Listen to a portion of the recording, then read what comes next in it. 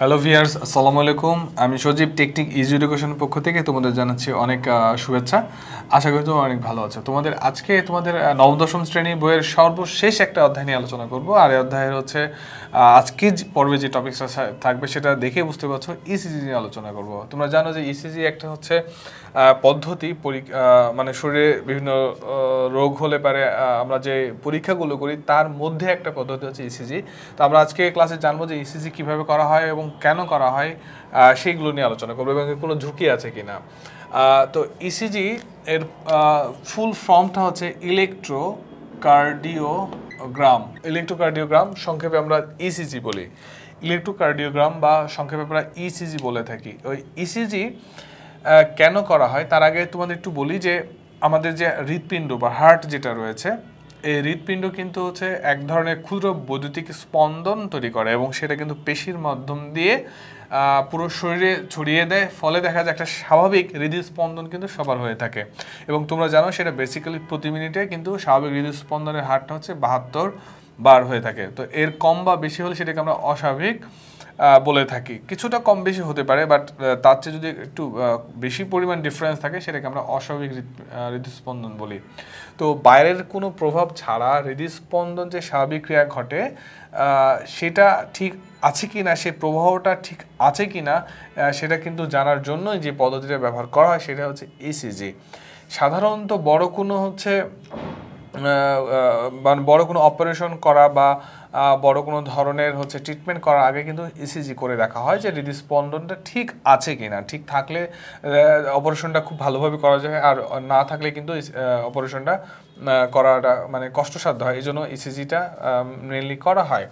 তো ইসিজি করার সময় যেহেতু বললাম যে হৃদস্পন্দনের যে স্বাভাবিক ক্রিয়া সেখান থেকে কিন্তু সাধারণত কিছু ইলেকট্রন প্রবাহিত হয়। ইলেকট্রন পর্যায়ক্রমে তারপরে শরীরে যে পেশির মাধ্যমে দিয়ে পুরো শরীরে প্রবেশ করে, ফলে পুরো শরীরে দেখা যায় একটা কম্পন তৈরি করে এবং স্বাভাবিক একটা কম্পন হয়। সেটা তোমাদের একটু আগে বললাম।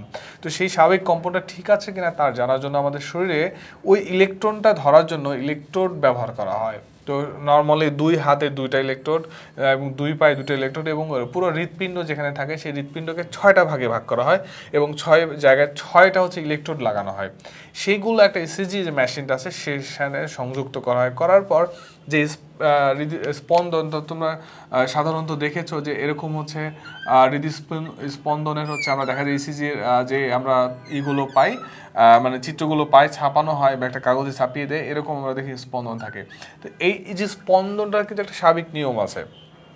তো এই যে বুকে লাগানো বা স্পন্দন মানে হৃৎপিণ্ডের সাথে 6টা ভাগে ভাগ করা, 6টা, 2 হাতে 2টা, 8টা এবং পায়ে 2টা, মোট এই যে 10টা ইলেকট্রোড লাগানো হয়। সেখান থেকে যে মানে ইসিজি বা ছবিটা প্রেরণ করা হয় বা পাই, সেই ছবিগুলো কিন্তু একটা ছাপানো হয় একটা কাগজের উপরে।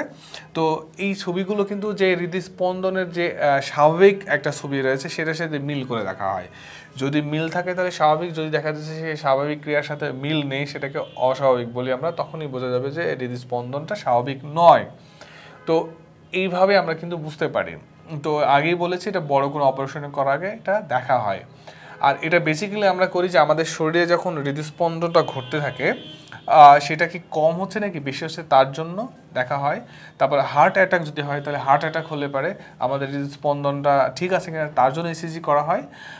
এবং আমাদের এছাড়া যে আমাদের পেশি বা ধমনী শিরার মধ্যে যে রক্ত সঞ্চালনটা ঠিক আছে কিনা সেটা জানার জন্য অনেক সময় ইসিজি করা হয়ে থাকে। এছাড়া বড় অপারেশন করার আগে অবশ্যই আমরা করি। আর এটা তোমাদের একটু বলে রাখি, সেটা ইসিজি কিন্তু খুব সহজ এবং কোনো ঝামেলা ছাড়া একটা পদ্ধতি। তাই কোনো ঝামেলা ছাড়াই খুব সহজে কিন্তু ইসিজিটা করা হয়ে থাকে। তো এই ছিল আজকে আমাদের ইসিজি নিয়ে আলোচনা।